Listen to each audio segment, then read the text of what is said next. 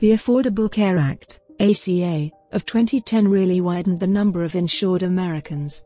Even with the expansion of insurance coverage in America, a lot of people cannot afford the high out-of-pocket expenses and deductibles attached to most insurance plans. In 2020, 1 in 4 Americans reported having unpaid medical bills, with the resultant medical debt being approximately $140 billion.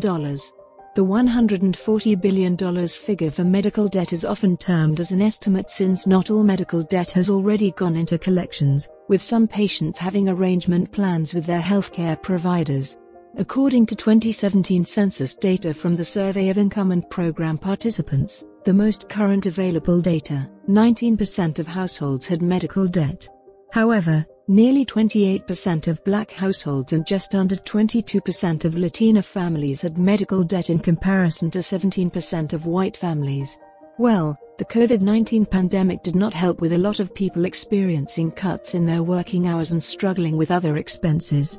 Even with COVID-related exemptions by the federal government, a lot of facilities still held on to their aggressive approaches to billing and collecting medical debt from patients, initiating litigation processes, garnishing wages, and putting liens on patients' properties.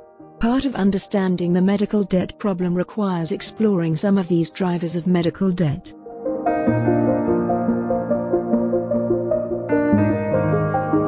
Difficulties in estimating how much a healthcare procedure or interaction with a healthcare provider would cost raise the risk of medical debt. Price variations based on negotiation rates between providers and insurers imply that differences are not exactly tied to the cost of providing certain services. Cost variations for similar services are based on what is covered by insurance and which provider the patient visits. Big healthcare systems negotiating with small insurers gets the best rates possible.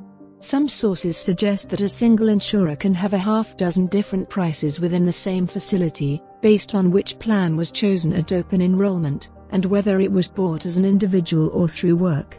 In the context of non-emergency services, patients have the luxury of shopping around for cheaper facilities, and subsequently seek affordable care. In the case of emergency situations, patients are unable to shop for the best prices since timing is key in a matter of life and death.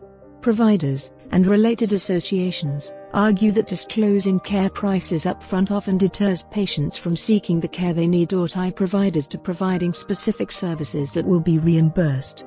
Healthcare facilities are also hesitant to communicate the prices of their services as they would be revealing whether they're providing the best rates possible, which makes more sense than actually pretending to care about the patient's well-being. While providers could be in-network, some of the professionals involved in care could be outsourced to out-of-network facilities or providers without the patient's knowledge, thereby leading to surprise bills.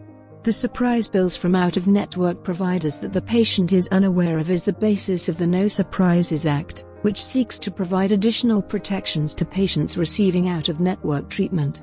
The Act requires patients to pay the in-network cost-sharing amounts of emergency services when they unknowingly receive non-emergency care from an out-of-network provider in an in-network facility. The complexities associated with providing care makes it difficult for healthcare professionals to estimate the cost of care, thereby forcing the patient to carry the heavy burden of doing their own calculations, and advocate for themselves in the case of billing errors, which worsen the medical debt problem.